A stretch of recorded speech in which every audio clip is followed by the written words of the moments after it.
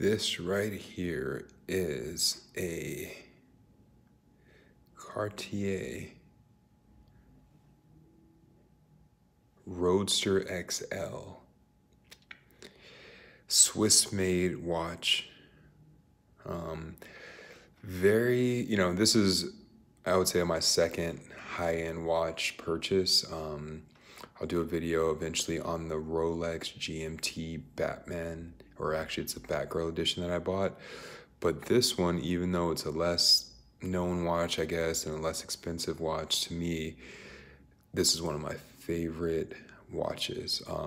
I've known about this watch since maybe like 2004 when a coworker of mine at the time got the watch.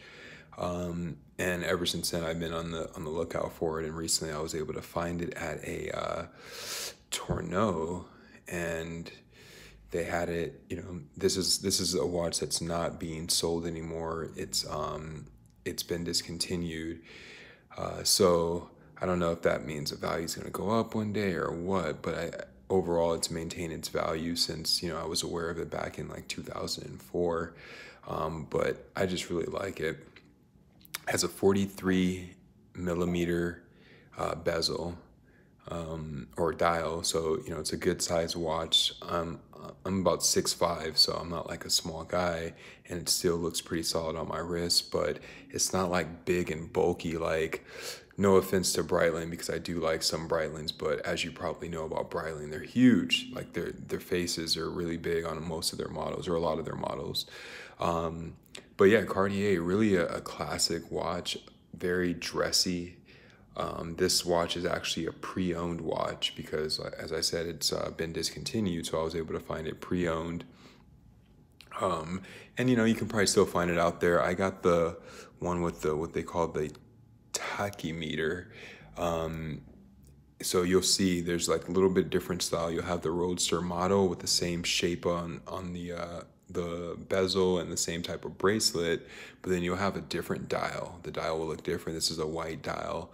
But just different, slightly different looks on there, and also a little bit of different features. But with this watch, it is 100 millimeter tested, so it should stay waterproof all the way down 100 meters. Most people aren't really going to be diving in a Cartier Roadster Chronograph, but if you happen to do that, you should be okay. Or if your watch gets wet, you should be fine. Yeah, so I just want to make a quick video to show this watch up close. There are some imperfections on it, but those things could probably be polished out. Some people are super anti the polish because it removes a little bit of the material, but I've seen some things recently where you can get a very, very light polish that really doesn't change anything on the dynamic of the watch, and it'll just make it to where you get those little imperfections out. So I may do that one day, but sometimes I can go both ways. I either want it perfect, or I don't mind a little bit of I don't mind some imperfections. But overall, this watch is beautiful. I plan on keeping it forever, unless for some reason someone wanted to offer me $1 million for it. But besides that, it's a beautiful watch. I'll do another video one day where I take it off, but I'm just using my phone right now. But it has I think it's a butterfly clasp. Really nice fit, really solid, keeps great time. Driving the other day, I was passing through a tunnel, and it really lit up the lumens on the watch hands, and on the markers for the hours. There's little markers there that light up really, really nice. But just a little background, Cartier has been around since 1837. So, like for me, I don't like to get caught up in like the newest trends and things like that. I like to sell myself on the idea of like longevity and quality.